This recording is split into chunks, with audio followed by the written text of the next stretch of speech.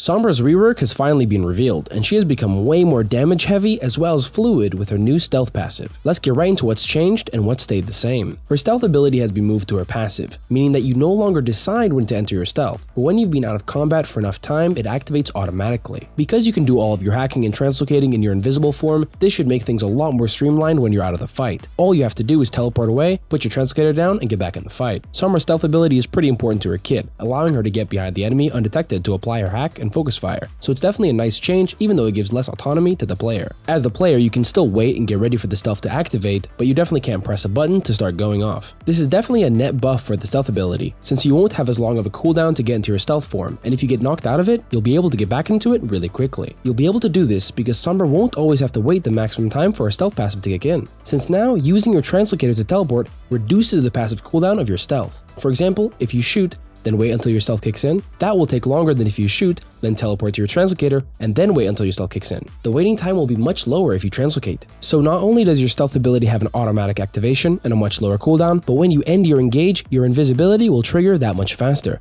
meaning you can get back into the fight way earlier than you could before. This is really critical for times when you are shot out of your invisibility, since when that happened before this rework, you would have to wait for your stealth ability to come back online before coming back in, and that could be up to 6 seconds. And because of the speed of your stealth, every second counts for getting back behind the enemy team again. Her stealth ability has definitely been improved, although you'll have to get used to not pressing shift every time you translocate, since that's not going to shoot out Sombra's new ability, the Virus. Sombra's Virus is a projectile that can hit one player and will deal damage over time. It can be blocked by shields and eaten by matrix abilities, so it's nowhere near unblockable, but because of Sombra's massive setup, you'll often be able to hit the ability and get the damage over time on your target because you'll be behind where no one's looking at you. As Sombra, your engage can be seriously bolstered by throwing out your Virus, then hacking your target, and then looking to finish them off with your machine gun. Since now your primary fire isn't the only thing that's damage boosted onto hack targets, this new Virus is as well. Because the Virus does damage over time, it basically does a small amount of damage in very quick ticks. Not only is the Virus damage doubled, as in the tick damage is more, but it ticks more often as well against hack targets. You definitely don't want to be using your Virus on non-hack targets. It's really important to get that damage boost activated, since it more than doubles your damage. Applying the hack first may be strong as well, but ideally you want to surprise your enemies and do as many things at once. And because the projectile doesn't move at light speed, you can throw it out, then start your hack, since the Virus throwing animation doesn't lock you out for very long. If you hack first, you'll be spending precious time of the ability lockout duration. The ideal way to play Sombra is to kill them before they even get their abilities back. If your Virus is already on your target and then your target becomes hacked, the damage boost effect will activate immediately, leading to an insane amount of instant damage burst. This Virus ability is really strong for focusing down one target, which is Sombra's specialty, but because it can be blocked by shields and matrix abilities, it has some counterplay to it. Heroes with shields will be more suited to deal with Sombra, since now they can block both her hack and her Virus with the same ability. She has a crazy amount of burst damage potential now, which will make her all the more better for killing supports in an instant without requiring the most insane of aim. However, it also means she can put crazy burst damage into tanks as well, so make sure to take crazy caution to dodge or shield off the Virus to avoid getting bursted down in record time. This Virus ability is definitely super strong, but you don't always have to use it, since her normal hack and shoot engage is still the same. It hasn't been nerfed to force people to use the Virus, it's still the same and still pretty good. There are no other changes to Sombra whatsoever. Her machine pistol, her hack,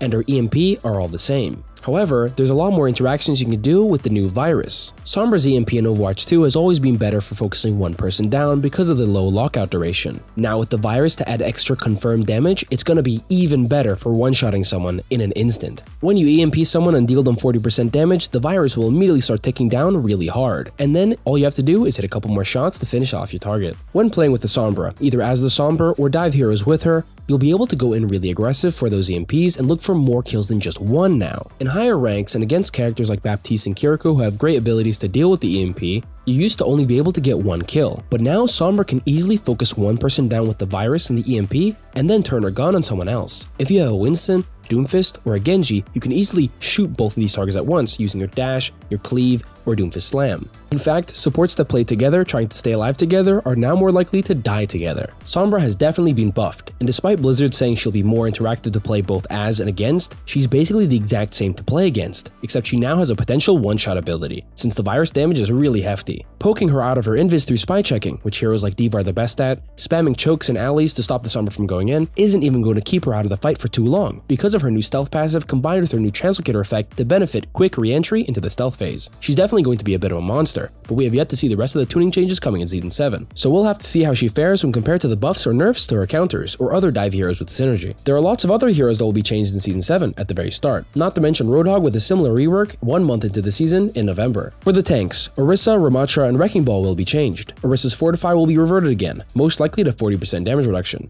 but Ramatra and Wrecking Ball will definitely be receiving some form of buff, Ramatra only having received some quality of life changes for the past couple seasons, and Wrecking Ball only with a small reload change to help him frontline better.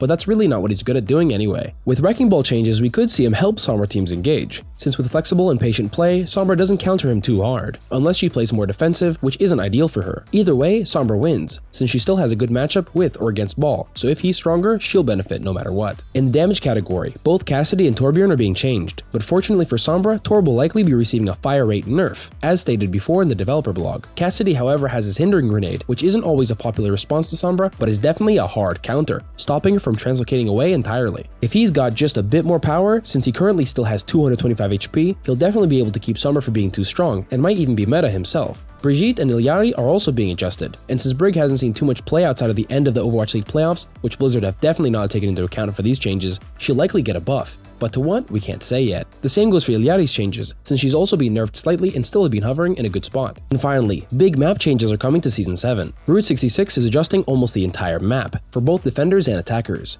Attackers should find it easier to exit their spawn, with extra cover to help them get the cart out of the Valley of Death that is first point. On second point, the gates that open won't close entirely after capture, meaning the attackers now have an extra place to push from, making it harder for defenders to fully spam them out. This makes for 5 total ways to rotate for the attackers, and even though some of them are more difficult than others, it's a lot of options that make things a lot easier. But luckily, the defending team on third point will also be getting some help, since cover on the attacking side of the inside of third will be removed, freeing up sightlines to prevent them from taking their left side of the map with the moving platforms, which was definitely overwhelmingly in favor of attackers. And of course, Samoa is going to be released. So if you haven't checked it out yet, make sure to look at our recent video going over all of the objectives in detail, so you can be prepared for it when it comes out. That's it for all the Season 7 news we have so far, but more is sure to come. Make sure to keep an eye on this channel for more, and thanks for watching.